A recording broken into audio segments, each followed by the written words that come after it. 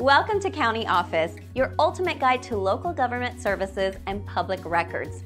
Let's get started. Which polls show Trump ahead and which show Harris ahead in swing states? In the closely contested 2024 presidential election, the swing states are crucial for both Kamala Harris and Donald Trump. Here's a breakdown of the polls in these key states. Georgia. Trump is ahead in Georgia according to a Quinnipiac University poll, with 50% support compared to Harris's 44%. This lead is also reflected in another poll by Insider Advantage, where Trump garnered 50% to Harris's 49%. North Carolina. Trump has a narrow lead in North Carolina, with 49% support versus Harris's 47%, as per the Quinnipiac University poll and a Washington Post survey. However, some polls indicate the race is too close to call, with Trump and Harris nearly tied. Arizona. Trump is slightly ahead in Arizona with 48.5% of the vote compared to Harris's 47.7%, according to forecasts from Decision Desk HQ and an Emerson College poll. This is a reversal from earlier polls where Harris held a narrow lead.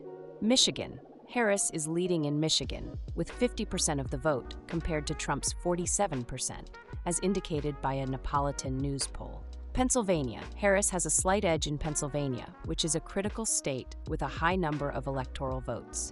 She leads by 1 point overall in this state. Harris is also ahead in Wisconsin, though the margin is tight, with Harris leading by 1 to 3 points. Nevada. The race in Nevada is very close, but Harris's advantage has grown slightly in recent polls, making it one of the few states where her lead has not diminished. Overall swing states in the 7 battleground states, Michigan, Pennsylvania, Wisconsin, Nevada, Arizona, North Carolina, and Georgia, Harris leads Trump by 1 point overall, according to a Cook Political Report survey. However, the margins are very tight, and the outcome in many of these states is still uncertain.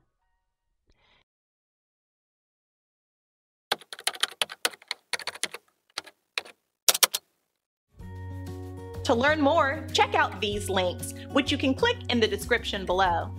And feel free to comment your questions. We're here to help. Thanks for tuning in to our video.